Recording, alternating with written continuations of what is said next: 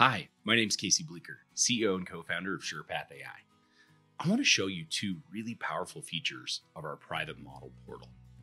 Not only does our private model portal connect to your own private secure AI models, but it also enables you to have a centralized audit trail, to enforce guardrails, to have role-based access controls to what enterprise data sources users should be able to leverage.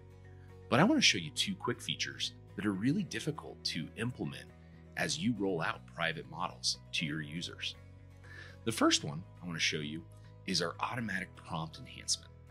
So when a user is maybe interacting with one of your private models that you've enabled for them, maybe they're going to write something like, write me an email to a customer to sell them widget A. Well, normally this isn't a great prompt, and rather than educating every user on the best practices of prompt engineering, we can actually just click Enhance, and this will automatically update that prompt so that the user gets a more meaningful output tailored to enterprise users. So now they get a more meaningful output with the key features highlighted, and now you have a lower barrier to educate all of your users. The second feature I want to show you is the ability to add files to this context. So I'm going to upload a file here. I'm going to connect this deposition. This is a public deposition in the public domain, 220-page PDF, and I can just drag this right into our portal. And now we'll parse and upload that document into this threads context. We'll even summarize the document for the user.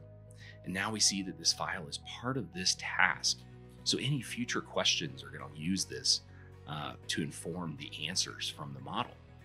So now that complex document, I can say something like, tell me 5 areas the deponent gave conflicting testimony, site page, and line numbers. And now I get a streaming response back using all of the information from this document. Think about how many hours that would take a paralegal or somebody to be able to parse and remember all of the different information between those files. We even cite where within this information that came from so that we can see that this information didn't just come from the foundational model, it came from files that we added to this task.